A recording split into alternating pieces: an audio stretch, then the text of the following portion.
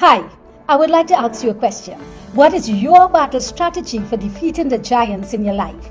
The giants of unpaid bills, or the giants of ill health, unforgiveness, bitterness, temptation, or the giant of depression, or whatever giant the enemy has paraded in your life. Are you going to cower in fear, or are you going to do like David, that wee little lad who courageously faced and slew the 9-foot giant Goliath?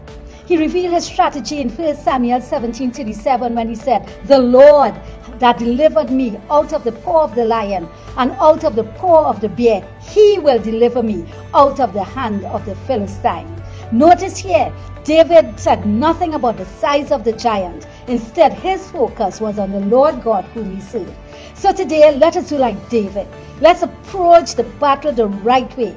Let us place our focus on our God, because if God be for us, we are assured of the victory over any and every giant in our lives.